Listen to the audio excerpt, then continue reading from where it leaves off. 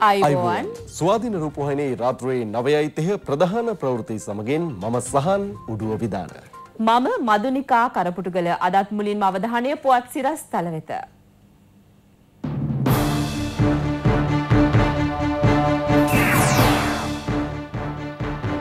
රට අනතුරින් මුදා ගන්නවා. තැබූ විශ්වාසය එලෙසින්ම රකින්නවා. ජනපති ජාතිය අමතමින් කියයි. කොරෝනා ආපදාව හමුවේ ජනපතිගෙන් ජනතාවට සහන රැසක්. කොරෝනා රෝගීන් 43ක්. සෞඛ්‍ය අංශ රට ගැනම විමසිල්ලේ. පොහොට්ටුවෙන් දිස්ත්‍රික්ක 13කට නාම යෝජනා.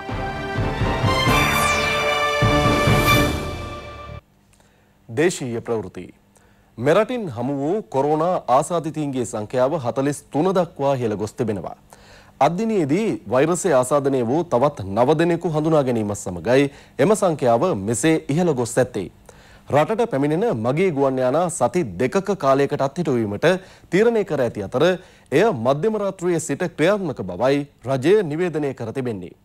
සාමාන්‍ය ජන ජීවිතයේ පැවැත්මට සියලු පහසුකම් සලසා ඇති අතර ජනතාව බියට පත් කිරීමට කටයුතු කරන්නන්ට එරෙහිව දැඩිව නීතිය ක්‍රියාවට නංවන බවයි පොලිසිය අවධාරණය කරන්නේ.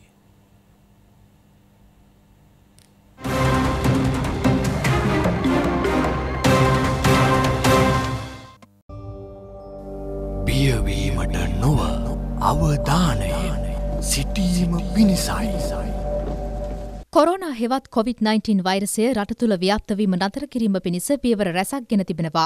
ඒ අනුව ගුවන් යානා පැමිණීම සති 2කට නතර කිරීමට ජනාධිපතිතුමා ගත් තීරණය හෙට මධ්‍යම රාත්‍රියේ සිට ක්‍රියාත්මකයි. සාමාන්‍ය ජන ජීවිතය අඩාල නොවන අයුරින් ආර්ථික හා වෙළඳ කටයුතු ඇතුළු අත්‍යවශ්‍ය සේවා අකණ්ඩව පවත්වාගෙන යන ලෙස ජනාධිපතිතුමා අදාළ අංශවලට උපදෙස් දුන්නා. ඒ කොරෝනා මර්ධන කාර්යසාධක බලකාය සමග ජනාධිපති කාර්යාලයේ අද පෙරවරුවේ පැවති සාකච්ඡාවකදී රට අකර්මණ්‍ය වීමට ඉඩදිය නොහැකි බවත් නිවැරදි තීන්දුව ගැනීමට තමා සූදානම් බවත් ජනාධිපතිතුමා අවධාරණය කළා.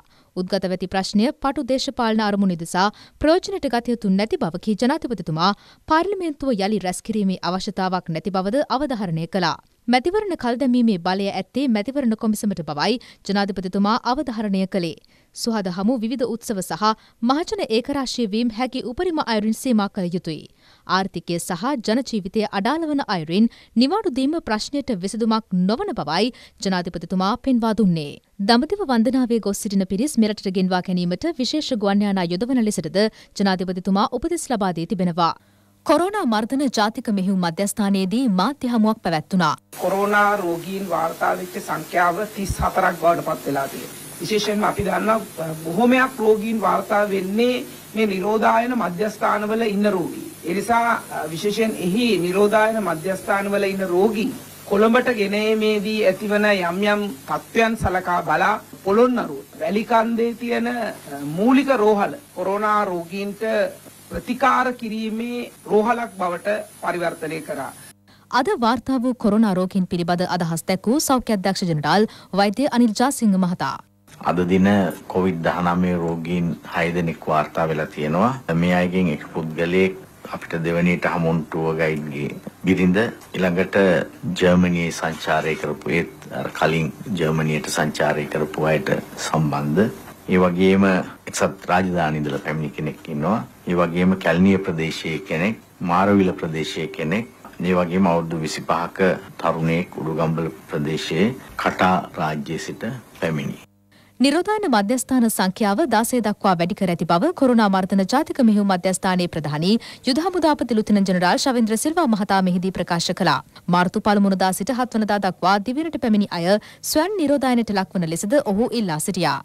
ශ්‍රී ලංකා රජය විසින් තීරණයක් අරගෙන තියෙනවා. කියන 18 වෙනිදා මධ්‍යම රාත්‍රියේ 12 සිට ශ්‍රී ලංකාවට පැමිණෙන arrivals මගින් පැමිණෙන කාර්ය පමණක් නවත්වනවා. කාටවත් ඉන්න අනතුරුව හෙට මධ්‍යම රාත්‍රියෙන් පස්සේ ලංකාවට මගින්ට ලංකාව තුළට ඇතුල් වෙන්න බෑ. නමුත් ට්‍රාන්සිට් යන කට්ටියටත් ඒ වගේම කාගෝ වෙන දේවලුත් ඒ වගේ ඒවා යනවා. ඒත් එකම ඩිපාර්චර්ස් නවත්තලා නැහැ. ඒ ඩිපාර්චර්ස් යන ෆ්ලයිට්ස් ඒ ආකාරයෙන් ගමන් කරයි. ඔහු සමග සිටි තවත් පුද්ගලෙක් මෙන්න මේ පුද්ගලයා ගැන අපිට විශේෂයෙන්ම තොරතුරු අවශ්‍ය වෙනවා. මොහු යුරෝපීය රටක පුද්ගලයෙක් හැටියට තමයි සඳහන් වෙන්නේ. ඉතින් ඒ නිසා දැන් අපි ආගමන විගමන බලධාරීන්ගෙන් මේ ගැන විමසීමේදී ඔහු රටින් පිට වෙලා නැහැ. නමුත් දැන් දින කිහිපයක සිට මොහු සොයා ගැනීමට අවශ්‍ය වෙලා තියෙනවා. අපි 100% කියන්නේ නැහැ මේ තැනත්තා සතුව මේ COVID-19 ඇති කියලා. නමුත් යම් නිරෝධායන ක්‍රියාවලියකට ඉදිරිපත් කිරීමට ඒ සඳහා එම තැනැත්තන් අවශ්‍ය වෙනවා. කොරෝනා වෛරස ව්‍යාප්තිය පාලනයට රජයක් ලෙස ගත හැකි උපරිම පියවර ගෙන තිබෙනවා. අද හෙට සහ අනිත් යන දින තුන සඳහාද නිවාඩු ලබා දීමට රජය තීරණය කළේ ඒ අනුවයි. යුරෝපය, ඉරානය හා දකුණු කොරියාව යන රටවලින් මාර්තු පළමුවනදා සිට පැමිණි සියලු දෙනා 119 අමතා හෝ ලියාපදිංචි වන ලෙස පොලිසිය දැනුම් දෙනවා. කොරෝනා වෛරස ව්‍යාප්තිය පාලනය සඳහා විෂබීජ හරණය සාර්ථකව සිදු කරනවා. විශේෂයෙන් පොදු ප්‍රවාහන සේවා භාවිත කරන මගේ ජනතාවගේ ආරක්ෂාව වෙනුවෙන් බස් රථ හා දුම්රිය විෂබීජ හරණය සිදු කරනවා. ජනාධිපති කාර්යසාධක බලකායේ උපදෙස් මත වැඩපිළිවෙල ක්‍රියාත්මකයි. මෙම තත්ත්වය හමුවේ කිසිදු බහණ්ඩ හිගයක් ඇති වී නොමැති බව අමාත්‍ය ආචාර්ය බන්දුල ගුණවර්ධන මහතා පවසනවා. මූණු පොත්වල දාන තරම් කඩිනමින් තීන්දුව తీරන ගන්න බෑ. රටට ජනතාවට අත්‍යවශ්‍ය පාරිභෝගික ද්‍රව්‍ය සාධාරණ මිලට රට පුරා බෙදා ඇරීම සඳහා දැන් රජයත් මැදිහත් වෙලා මේ ආයතන සමග යම් ක්‍රියාමාර්ග අරන් තියෙනවා. සෑම දිනකම උදෑසන 6 සිට පස්වරු 2 දක්වා පිටකොටුවේ තොග වෙළඳසැල වෙළඳ හංස විවෘතව තබන්නට එකඟතාවය පළ කරලා තිබෙනවා. ඒ නිසා භාණ්ඩ හිඟියක් පිළිබඳ අනියත බියක් ඇති කරගන්නට අවශ්‍ය වෙන්නේ නැහැ. ලෝපුරා 1,82,400 දෙනෙකුට මේ වන විට වෛරසය ආසාදනය වී තිබෙනවා. පුද්ගලයන් 7,100ක් ජීවිතක්ෂයට පත් වුණා. කොරෝනා වෛරසය පාලනය කිරීම සඳහා අන්ධ පුද්ගලයන් ගින්දර සමග කටයුතු කරන ආකාරයෙන් නොව ඉතා ශක්තිමත්ව ඊට මුහුණ දිය යුතු බව ලෝක සෞඛ්‍ය සංවිධානය අවධාරණය කරනවා. මේ අනුව COVID-19 වෛරසය ආසාදනය වී ඇති බවට සැකසහිත සියලු පුද්ගලයන් පරීක්ෂාවට ලක් කරන ලෙසයි ලෝක සෞඛ්‍ය සංවිධානයේ ප්‍රධානී ටෙඩ්‍රොස් ඇඩනම් ජිනීවා නුවර දෛනිකව පවත්වන මාධ්‍ය හමුවේදී ප්‍රකාශ කළේ. We cannot stop this pandemic if we don't know who is infected. We have a simple message for all countries: test, test, test. So we advise countries to stick to testing, and from there, of course, all the steps that they need to do. And we advise countries to stick to containment strategy because we believe that this epidemics, this pandemics, or this virus is controllable. තත්ත්වය පාලනය කිරීම සඳහා රටවල් රැසක් මේ වන විට සංචාරක තහනමක් පනවා තිබෙනවා. නිව්යෝක්, ලොස් ඇන්ජලිස්, වොෂින්ටන් යන ප්‍රාන්තවල මහජනතාව ගැවසෙන සියලු ගොඩනැගිලි තාවකාලිකව වසා දැමීමටයි ඇමරිකාව පියවර ගත්තේ. කතාර් රාජ්‍යයේ ඉස්ලාම් පල්ලිවල යාඥා කටයුතු නැවැත්වීමට තීරණය කර තිබෙනවා. ඉරානයේ සිටින ඉන්දිය සිසුන් ඉවත් කර ගැනීම මේ වන විට ආරම්භ කර ඇත්තේ පවත්නා තත්ත්වය සැලකිලට ගනිමින්. වෛරසයට ගොදුරු වීමෙන් ඉන්දියාවේ පුද්ගලයන් 3 දෙනෙකු මිය ගියා. 126 දෙනෙකුට ආසාදනය වී තිබෙනවා. Volkswagen, Volvo ඇතුළු මෝටර රථ සමාගම්වල ඉන්දියාවේ ශාඛා තාවකාලිකව වසා දැමුණා. යුරෝපයේ සියලු රටවල් සිය දේශ සීමා තාවකාලිකව වසා දැමීම සඳහා මේ වන විට සාකච්ඡා ආරම්භ කර තිබෙනවා. සිඩ්නි නුවර ඔපේරා හවුස් හා ඉන්දියාවේ ටච් මහල දැනටමත් වසා දමා තිබෙනවා. හොන්කොන් රාජ්‍යයට පැමිණෙන සියලු දෙනා නිරෝධනය කිරීමට පියවරගෙන තිබෙනවා. සුපිරි හොලිවුඩ් නළු එඩ්රිස් එල්බාට කොරෝනා වෛරසය ආසාදනය වී තිබෙනවා. සුපිරි හොලිවුඩ් නළු ටොම් හෑන්ස් හා ඔහුගේ බිරිඳ මේ වන විට කොරෝනා වලින් සුවය ලබා සිය නිවස වෙත ගොස් ඇති බවයි විදෙස් මාධ්‍ය වාර්තා කරන්නේ. ස්වීඩනයේ උසස් පාසල් හා විශ්වවිද්‍යාල දැනටමත් වසා තමා තිබෙනවා. ස්පාඤ්ඤයේදී කොරෝනා රෝගීන් 9,942ක් වාර්තා වුණා. මරණ සංඛ්‍යාව 342යි. එරට පාපන්දු පුහුණුකරුවෙකුද මෙම වෛරසයෙන් මිය ගියා. චීනයෙන් රෝගීන් 80,881 දෙනෙකු පිළිබඳ වාර්තා වනවා. මරණ 3,226ක් සිදුව තිබෙනවා. දකුණු කොරියාවෙන් වාර්තා වී ඇති රෝගීන් සංඛ්‍යාව 8,320ක්. මේ අතුරින් 81 දෙනෙකු ජීවිතක්ෂයට පත් වුණා. අද නිකුත් කළ නිවේදනයට අනුව අද දවසේ පමණක් පුද්ගලයන් දෙදිනෙක ජීවිතක්ෂයට පත්ව තිබෙනවා. ඒ අනුව කොරෝනා වෛරසය හේතුවෙන් දකුණු කොරියාවේ මේ වන විට පුද්ගලයන් 83 දෙනෙකු ජීවිතක්ෂයට පත්ව තිබෙනවා. සුවය ලැබූ සමස්ත රෝගීන් සංඛ්‍යාව 1,401ක් දක්වා ඉහළ ගොස් තිබෙනවා. දැනට දකුණු කොරියාවේ රැඳී සිටින සියලුම ශ්‍රී ලාංකිකයන් ඉතාමත්ම සුරක්ෂිතව මෙහි රැඳී සිටින බව සඳහන් කරන්නට පුළුවන්. ඉරානින් වාර්තා වන කොරෝනා රෝගීන් සංඛ්‍යාව 14,991ක්. මරණ 853ක් සිදුව තිබෙනවා. ඉතාලියෙන් කොරෝනා මරණ 2,158ක් වාර්තා වන අතර එරට මුළු ආසාදිතයින් සංඛ්‍යාව 27,980ක්. ගෙවුණු පැය 24 තුළ කොරෝනා රෝගීන් 3343 දෙනෙකු වාර්තා වෙනවා. මරණ 350ක් වාර්තා වෙනවා. සමස්තයක් වශයෙන් ගත්තාම කොරෝනා රෝගීන් වාර්තා වෙනවා ඉතාලිය තුළ 27980ක් ලෙස. මරණ සංඛ්‍යාව වාර්තා වෙනවා 2158ක් ලෙස. ඉතාලිය මෙම කොරෝනා උවදරින් පිටු දැකීම සඳහා විශේෂඥ සහාය ලබාගෙන තිනවා. විශේෂයෙන්ම චීනයේ සිට පැමිණි විශේෂඥ කණ්ඩායමක් ඒ වගේම කියුබාවේ සිට පැමිණි විශේෂඥ කණ්ඩායමක් සමග ඔවුන්ගේ සෞඛ්‍ය අංශ මේ වන විට පුළුල් මෙහෙයුමක් ආරම්භ කර තිබෙනවා. මෙම කොරෝනා ව්‍යසනයේ අත්මිදීම සඳහා ප්‍රංශයේ රෝගීන් 6633ක් වාර්තා වන අතර මරණ 148ක් සිදුව තිබෙනවා. පාකිස්තානයේ ආසාදිතයින් 195 දෙනෙකු පිළිබඳ වාර්තා වනවා. බියවීමට නොව අවධානයෙන් සිටීම පිණිසයි. මේ අතර කොරෝනා පාලනය වෙනුවෙන් රජය ලබා දී ඇති නිවාඩුව අයුතු ලෙස භාවිත නොකරන ලෙස ප්‍රජා විශේෂඥ වෛද්‍ය ප්‍රියංගා රණසිංහ මහත්මිය ඉල්ලා සිටිනවා. මේ නිවාඩුව ලබා දීලා තියෙන්නේ ඔබයි ඔබේ පවුලේ අයයි ගේ ආරක්ෂාව සඳහාමයි. මේ නිවාඩුවේදී ඔබ ගමන් බිමන් ගියොත් ඔබට කොරෝනා වසංගත රෝගයේ බෝවීමේ හැකියාව වැඩි. ඒ වගේම ඔබට රෝගයක් තිබෙනවා නම් අන් අයට පතුරවාලීමේ හැකියාව වැඩි. ඉතින් මේ නිවාඩුව අපි බුද්ධිමත්ව ගත කරන්න ඕනේ.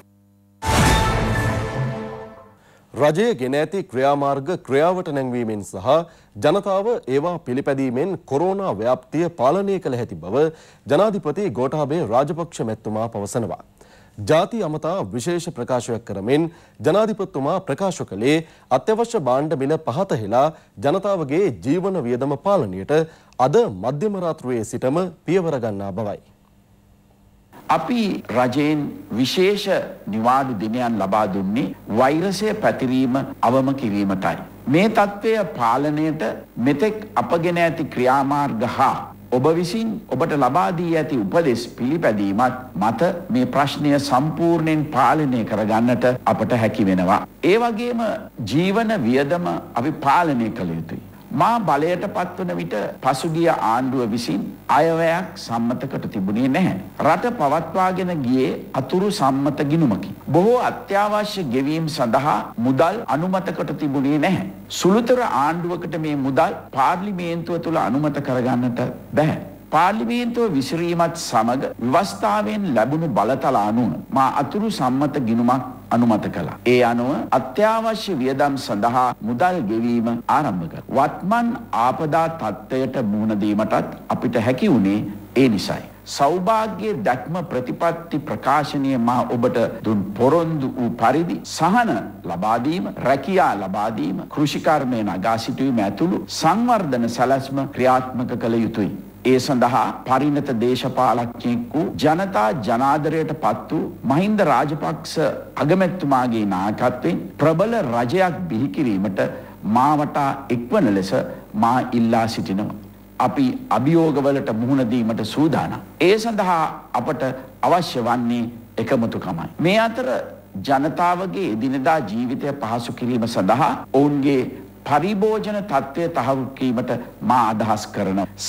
සහල් සැපයුම දැනටමත් ස්ථාවර කොට තිබෙනවා. සෑම වෙළඳ සලකම අද රාත්‍රියේ සිට පරිප්පු කිලෝවක් රුපියල් 65ක උපරිම සිල්ල මිලක එමෙන්ම සැමන් ටින් එකක් රුපියල් 100කට ලබා දීමටත් කටයුතු කරනවා. තවත් සහන ඉදිරියේදී ලබා දීමට ක්‍රියා කරනවා.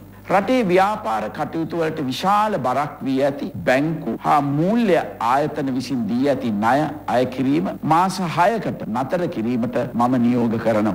එලෙසම බැංකු විසින් සපයන කාරක ප්‍රාග්ධනය 4%ක පොලියකට ලබා දීමට කටයුතු කරනවා. ඔබ මා කෙරෙහි තිබූ විශ්වාසය කිසිදු අයුරකින් පළුදු නොකරන බවට මා ඔබට සහතික වෙනවා. ඔබෙත් මගේත් රට අද සුරක්ෂිතයි. මහා මැතිවරණය සඳහා ශ්‍රී ලංකා පොදුජන පෙරමුණ කොළඹ ඇතුළු දිස්ත්‍රික් 13ක් සඳහා අද නාම යෝජනා බහර දුන්නා. සෙසු පක්ෂද දිස්ත්‍රික් කිහිපයක් වෙනුවෙන් නාම යෝජනා බහර දුන්නා. මෙවන විට දේශපාලන පක්ෂ 36ක් නාම යෝජනා බහර දී ඇති අතර ස්වාධීන කණ්ඩායම් 23ක් නාම යෝජනා බහර දී ඇති බව මැතිවරණ කොමිෂන් සභාව පවසනවා. කොළඹ දිස්ත්‍රික්කයේ සඳහා ශ්‍රී ලංකා පොදුජන පෙරමුණ සිය නාම යෝජනා බහර දුන්නේ අමාත්‍ය දිනේෂ් ගුණවර්ධන මහතාගේ ප්‍රධානත්වයෙන්. ශ්‍රී ලංකා පොදුජන පෙරමුණ හම්බන්තොට දිස්ත්‍රික්කයේ සඳහා නාම යෝජනා බහර දීම සිදු කෙරුණේ දිස්ත්‍රික් නායක චමල් රාජපක්ෂ මහතාගේ ප්‍රධානත්වයෙන්. හම්බන්තොට දිස්ත්‍රික් තේරීම් බහර නිලධාරී WH කරුණාරත්න මහතා වෙත නාම යෝජනා පත්‍රය බහර දුන්නා. ශ්‍රී ලංකා පොදුජන පෙරමුණ ගාල්ල දිස්ත්‍රික්කයේ සඳහා අද නාම යෝජනා බහර දුන්නේ කණ්ඩායම් නායක අමාත්‍ය වෛද්‍ය රමේෂ් පදිරණ මහතාගේ ප්‍රධානත්වයෙන්. වන්නි දිස්ත්‍රික්කයේ සඳහා ශ්‍රී ලංකා පොදුජන පෙරමුණ නාම යෝජනා බහර දුන්නේ හිටපු පාර්ලිමේන්තු මන්ත්‍රී කාදර් මස්තාන් මහතාගේ ප්‍රධානත්වයෙන්. නූරෙලිය දිස්ත්‍රික්කයේ සඳහාද ශ්‍රී ලංකා පොදුජන පෙරමුණ නාම යෝජනා බහර දුන්නා. ඒ ආරුමුගම් තොණ්ඩමන් හා සීබී රත්නායක යන හිටපු පාර්ලිමේන්තු මන්ත්‍රීවරුන්ගේ සහභාගීත්වයෙන් ජාතික ජනබලවේගයේද නූරෙලිය දිස්ත්‍රික්කයේ සඳහා නාම යෝජනා බහර දුන්නා. අනිද්දා දිනය වන තෙක් රජය නිවාඩු දිනයන් ලෙස ප්‍රකාශයට පත් කර ඇති බැවින් ඉදිරි දිනවල ලැබෙන තැපැල් ඡන්ද අයදුම්පත් අද්දිනයේ ලැබුණු ඒවාසේ සලකන බව මැතිවරණ කොමිෂන් සභාවේ සභාපති මහින්ද දේශප්‍රිය මහතා පවසනවා. විශේෂ ප්‍රකාශයක් කරමින් මේ මහතා මේ බව සඳහන් කළා. පාර්ලිමේන්තු මැතිවරණයට අදාළව තැපෑලෙන් ඡන්දය දීම සඳහා වූ අයදුම් පත්‍ර බාර ගැනීමේ අවසන් දිනය අද මාර්තු 17 වෙනි දින ලෙස මේට පෙර නියම කර තිබුණද අද මාර්තු 17, 18, 19 යන දිනයන් රජයේ විශේෂ නිවාඩු දින ලෙස ප්‍රකාශයට පත් කර තිබීමේ හේතුවෙන් ඉදිරියේදී ලැබෙන තැපෑලෙන් ඡන්දය දීම සඳහා වූ අයදුම් පත්‍ර අද දිනේ නියමිත කාලය තුල ලද අයදුම් පත්‍රයේ සලකා ක්‍රියා කිරීම පිළිබඳව සලකා බැලීමට යෝජිත බව මෙයින් දන්වා සිටිමි. ඒ සමගින් ස්වාධීන රූපවාහිනී රාත්‍රී 9:30 ප්‍රධාන ප්‍රවෘත්ති අවසන්. ඔබට සුබ රාත්‍රියක්. www.itnnews.lk